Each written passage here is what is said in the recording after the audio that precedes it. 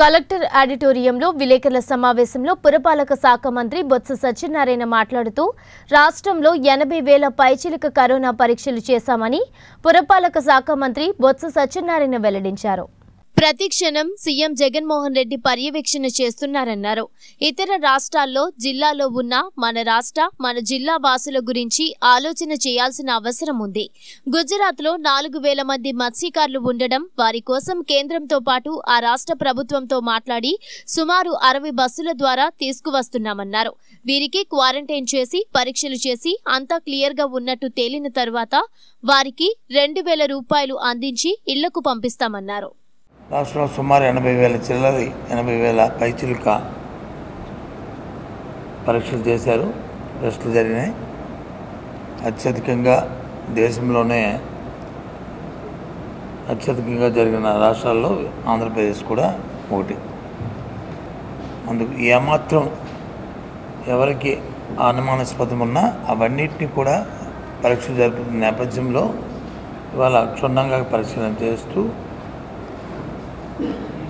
Time to time గౌరవ ముఖ్యమంత్రి గారు జగన్మోహన్ రెడ్డి గారు పర్యవేక్షిస్తూ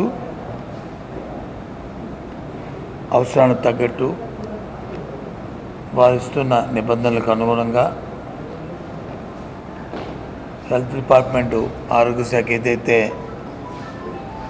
వారు ఇస్తున్న ప్రోటోకాల్స్ ఉన్నాయో ఎస్ఓపీలు రిలీజ్ చేస్తూ ఈ కార్యక్రమాన్ని జరిపిస్తున్నారు. చూసాం మనం ఎక్కడో గుజరాత్లో ఉన్న మన సోదరులు అక్కడ ఉన్నారంటే వాళ్ళందరినీ తీసుకురావాలనే తపంతో వాళ్ళు వచ్చిన తర్వాత వాళ్ళకు 2,000 రూపాయలు ఇచ్చి ఇంటికి పంపించాలనే ఉద్దేశం.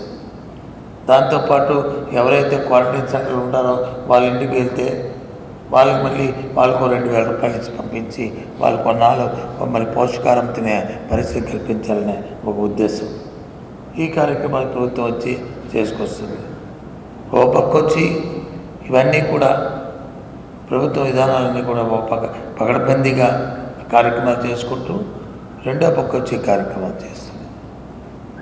నిన్న మొన్న మనం చూసాం చంద్రబాబు నాయుడు గారు ఒక తీర్మానాలు అంటూ వాళ్ళకి ఆ పార్టీ సమావేశం అంటూ తీర్మానాలు అంటూ కూర్చొని మీడియా కాన్ఫరెన్స్లోనూ హైదరాబాద్లో ఒకరు ఈ ఊరు ఇంటి దగ్గర ఒకరు కూర్చొని ఇంట్లో కూర్చొని వాళ్ళు వీడియో కాన్ఫరెన్స్లో మాట్లాడుకుంటూ వాళ్ళు చేస్తున్న తీర్మానాలు వచ్చి గుజరాత్ నుంచి వచ్చి 2 సార్లు ముఖ్యమంత్రితో మాట్లాడి వాళ్ళు తీసుకురావాలని ప్రయత్నం చేస్తూ షిప్లో తీసుకురావాలా, సముద్ర మార్గంలో తీసుకురావాలా, ఎయిర్లో తీసుకురావాలా, ట్రైన్లో తీసుకురావాలా, రోడ్డు ద్వారా తీసుకురావాలని ప్రయత్నాలు చేస్తూ గత 10 రోజుల నుంచి వారం రోజుల నుంచి మేము ప్రయత్నాలు చేస్తుంటే ఆయన నిన్నగాక మన ఉత్తరం రాసి దొరుకుతుందని ఇప్పుడు వచ్చి అయ్యే ఉత్తరం రాసేవాళ్ళైతే చూడి ఎంత సిగ్గుపోతుంది.